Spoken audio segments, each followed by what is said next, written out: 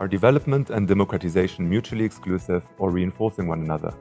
What is the relationship between economic growth and democratization? What threats does the illicit financing of elections pose to democracy? And what is the role of civil society organizations and the media in ensuring respect for political rights and holding government to account? Like in most regions of the world, Southeast Asia has to face these challenges. At times it finds the right answers, and at times it doesn't.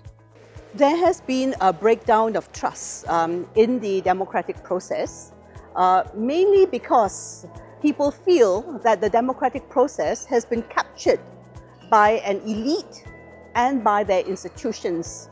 An elite that takes care of itself, takes care of their families and friends, or even their support base.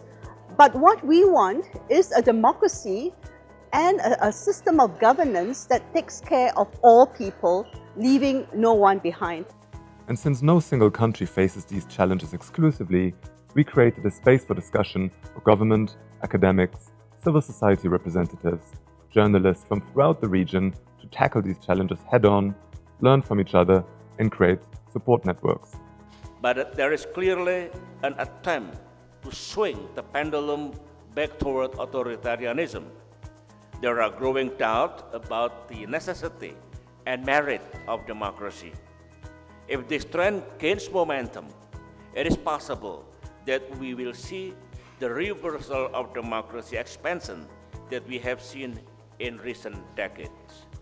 Absolutely critical is the expansion of civil society spaces, because unfortunately, spaces for civil society engagement is closing down in many countries that call themselves democratic. So we have to prevent the sliding back of democracy through many of these mechanisms.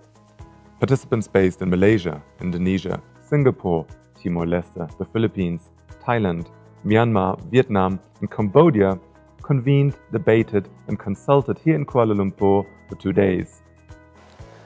We cannot have a proper democracy if we cannot have a means of communicating with one another. There is a need for this public forum, and the most convenient way to meet and express our opinion is through the media, be it mainstream mass media or social media.